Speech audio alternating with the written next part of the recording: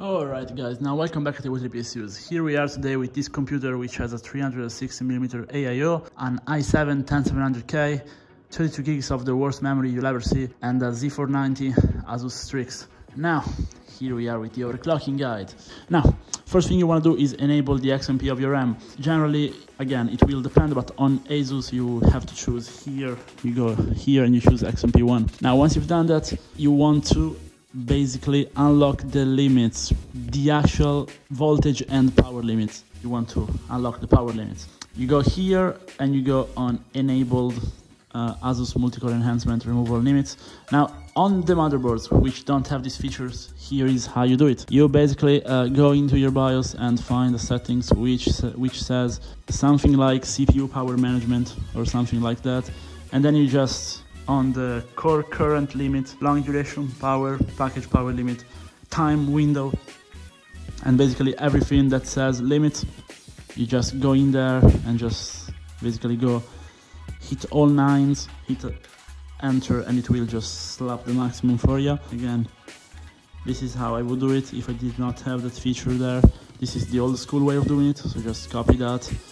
And this is very important because many people don't share this and they will hinder your performance. But anyway, we don't have that much time. Let's get into it. On the actual overclock. Okay, now once you've done this, you want to remove everything that says spread spectrum. So like BCLK spread spectrum, just disable it. And then you have like this one, if you have an Asus motherboard, disable it. Again, this is not very important, but just do it. Then on your VRAM settings, which is like the load line calibration thing, basically here it will tell you that on Asus, the first one is the one with the highest VDROOP. Now you want to set something which is in the middle, but towards the minimum VDROOP. So in this case, 7 is the minimum VDROOP as written here, so you want to use 5. Okay, so just go on 5, hit it. Okay, and then again, you want to unlock the current capability of your CPU. Again, depending on your motherboard, this unlocking part, don't bother with it too much, but the load line calibration is important.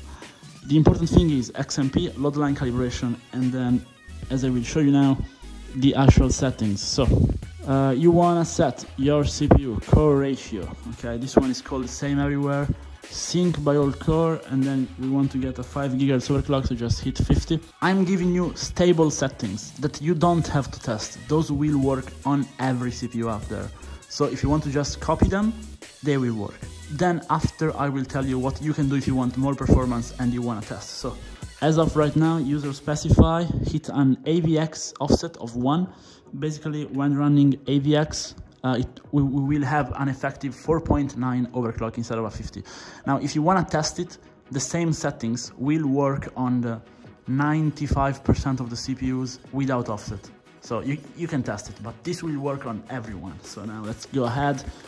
Okay, just go down here, CPU cache. Now this is very important, most people don't set this. Minimum cache ratio, you want to set this to 46 because it's 3 more than the clock, and then maximum on 47. So if you go without offset on the AVX, just put 47 and 47. Now here we want to go down, and if you have an Asus motherboard, disable this one. It's useless, but like it doesn't change anything if you disable it or not. Now go here and set CPU core cache voltage on manual. Okay, and now you want to go on the CPU core voltage override and just hit 1.35. Okay, now this is gonna work. This is pretty safe. This is gonna be like the CPU is gonna heat up quite a bit, so you will have to check if your temperatures are alright. If your temperatures are not alright, I would not recommend a 5 GHz overclock. Okay, just saying it. But if you put this one and your temperature are not alright and you are like, but I really want a 5 GHz overclock, you can lower this voltage to like 1.3. Okay, just 1.325, try it first, and then 1.3, try it, and then if if you're lucky, it can work if you have a very good CPU, and then you could like put 2 offset in the AVX, and that will allow you to basically get stable with a little bit less voltage. But then again, it's an effective 4.8 overclock, so I wouldn't do it. Now go down here, VCC I/O. If you don't have it, don't set it. If you have it, set 1.2. And this is your overclock. We are done. You can close the video. But if you want to hear a couple more interesting things, stay in the video. Basically, you wanna, like, the VCC I/O and system agent voltage, they're not as important, okay?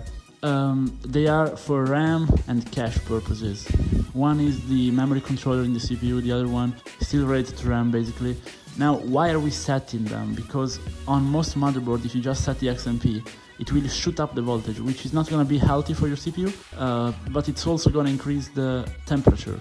So this is going to get us a little bit more thermal headroom. Now, if you, like, you could again tune those. The tuning range goes from 1.15 if you're very lucky to 1.25 if you're very unlucky. If you're running extremely high memory kits, you can go as high as 1.3. Don't go higher than 1.3, personal recommendation. On the CPU core voltage, personal recommendation, I wouldn't run higher than 1.4 for daily usage. If you're running 1.4, make sure your temperature is in check and make sure that your load line calibration is low. If you want to tune it a bit more, the load line calibration, again, basically, the more V droop you have, it's a bit better for stability. Once you've reached stability, you can try to lower it. I would not recommend going lower than 4. Like, always keep a middle one. Don't go lower than middle one. Now, if you have a very high-end cooling system, you can do this thing, okay? If you have like active cooling on your VRAMs, you can do this. You can basically go on CPU power phase and set extreme. This will use all the phases at the same time. It's going to be very inefficient. You're going to consume more power, but it's going to give you a little bit more stability. Very little though, very little. And also, if you want to get higher overclocks, like let's say you want to go for 5 GHz without offset, or you want to go for 5.1, you can go as high as 6. Never use the absolute top voltage, top LLC load line calibration setting, because it will overshoot with the CPU. So basically you set 1.35, it's going to give you like 1.4. That's not very healthy. I would not recommend it. But if you're doing it for benchmark or test purposes, you can do it. This is a tutorial for daily overclock. If you want me to do tutorials for competition, I can do them. I just don't think many people would be interested. If you follow this far, I appreciate it, man. You probably understand a bit better how your motherboard works. I hope that with the video being this long, have many people quitting on it, but I figured I'd give just a whole tour of what you can do on this BIOS and in general on this platform. So anyway, see you in the next one, guys, and thanks a lot. And let me know how the overclock goes, by the way. If you're having troubles with stability, just drop a comment. Sometimes I answer late, but I promise I answer. So peace, bye.